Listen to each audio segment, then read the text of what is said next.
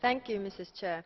I believe that it's important to keep in mind that what we want to achieve with this, and this is a reduction of CO2 emissions. Estonia has the specificity of having an oil shale industry. It is a polluting industry. This is why investments have been made to restructure the sector and reduce its ecological footprint. Rejecting the proposal of the Commission would endanger the investments made and will likely lead to more pollution rather than less.